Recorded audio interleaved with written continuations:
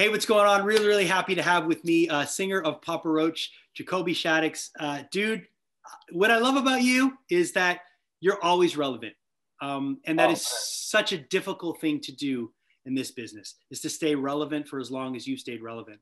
And I want to ask you straight off, what do you think, what do you attribute that to? Well, thanks, Hoff.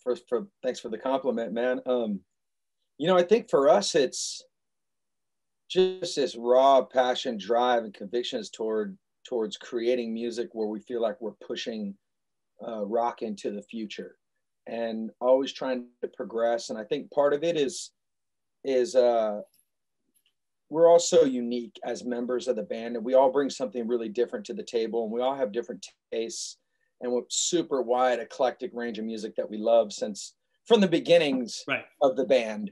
And so we're all bringing something different. And from the beginning of at the inception of Papa Roach, I had to convince Jerry, our guitar player, to come be part of the band because he didn't want to, because we were too funky. And Jerry was like listening to Slayer and Metallica and, like industrial music, Front 242 and all that kind of stuff. And so from the beginning, we've always been that band that's mashing those things together. And then also, man, just like we made it through the dark ages of rock music, I feel like, or the dark ages of the music industry in general, because, when Napster came around, that was a scary time for everybody. And, we just fought through that stuff, and we love each other, man. I think that the compromise amongst the brotherhood is an important thing as well. I attribute to the longevity of this band. It probably has to do with the fact that you guys not only are come from different creative angles, but you're all very, very open to change, and you're open to growth. And you could tell because you'd see when people are able to do stuff like that, go back into the past, talk about it, get through some of the tough stuff, and then come out on the other end. Everybody grows from it. I mean, every band that I've seen do that, bands like Metallica, there's been, bands like U2, they've all done that process and they come out stronger for it. So I got to commend you on because I know that's not easy to do. And I'm sure there's kind of the times when you're sitting and going, should we be doing this? Is this going to take away from our cred? Like all that stuff. I'm sure those conversations all happen. Absolutely, man. There's been moments where I'm like, is this my path, or is this my calling anymore? Yeah. I've had that. Am I going to step away from this? And every time we go back into the studio and we start writing a new record, I'm like, oh hell no, I can't. Oh no, dude, no. You're born for this. There's not. What am I thinking? You can't change. You from the minute I met you till like this is what you need to be doing. You found your path. So the second volume of the greatest hits. Let me ask you. You guys went out on a limb a bit with some of these. You had some collaborations. Yeah. Rethinkings. What was that like? Well, for us, we wanted to make it special for the fans, because we know the fans have a bunch of this music, but we wanted to do some remix. We've been a really big fan of the EDM scene over the last few years, and collaborating, taking our music, our stems, sending them off to a DJ and having them flip it and bring their flavor to it. That process has been really fun for us, because we've been inspired by EDM music as well. Like we've brought some of those sounds into what we do. Yeah. And so that's kind of been a natural progression for us. And then also stripping away the loud guitars and just doing some acoustic stuff and having that element shine through. Because that's something that we feel in the future would be cool to, I guess, kind of dig deeper into. And then, we had Danny Warsnott from Asking Alexandria on this cut called Broken As Me. And he's just a ripping vocalist. I've really grown to love that dude. He's like a brother to me. The whole band, like we did a tour with them and Shinedown, and we just had a great time. We took them out this 2 summers ago on our headlining tour in America, and we just bonded with those guys. And so it felt really natural to have Danny as part of this. Yeah. And he slayed the vocal on the track. He's just got that super distinct ripping rock voice, and he's got this soulfulness to it as well. And so it's cool to have him on it.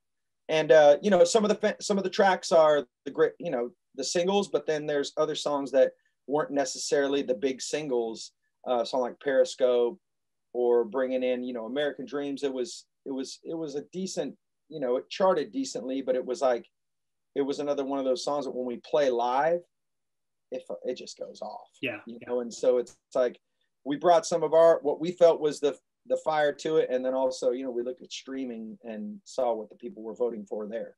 Yeah. Well, and the fact that you have a second greatest hits. I mean, not many people get one. So Bro, that's amazing.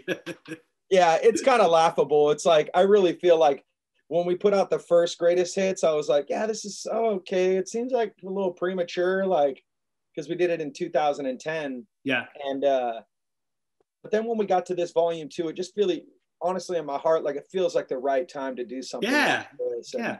Oh yeah. I am so grateful and humbled that we're able to do this. And we put a lot of care into the packaging of it and the layout and choosing the tracks and what went on. And we feel like it's an awesome collector's piece. What's coming after that? I imagine you guys are working on other stuff. Yeah. Okay. There must be. Okay, Rock, let me tell you. Tell me. We got a record that's in the can right now that's just slays. This is some very inspired Papa Roach music. We took some time in the end of last year. We rented this big old Airbnb compound. Everybody got COVID tested, and we locked in this bubble for a month. And it was, from the time we stepped onto the property to the time we left, it was just creation. And that experimental phase in the creative process it's really fun. Yeah. I love that. And there's stuff that came out of those sessions that made the record. And then there's stuff that came out of those sessions that didn't make the record that, well, maybe those will be something for another release, or, you know, for a soundtrack or something like that. And so over the last few months, we've been chipping away at finishing this album up. And I think we're pretty much like 99.9% done. And so we're going to be dropping new music this summer and ramping up, you know, to a release either later in the year or early next year. Okay, so we're pretty far ahead. Yeah, that's good. That's good. We feel like it's time to do that, man, because every other time it just feels like, oh man, we got the record done, we got to hurry up, we got to get the artwork, approve this. Oh, we're 3 days late for the video, and you know, we just want to be ahead of the curve.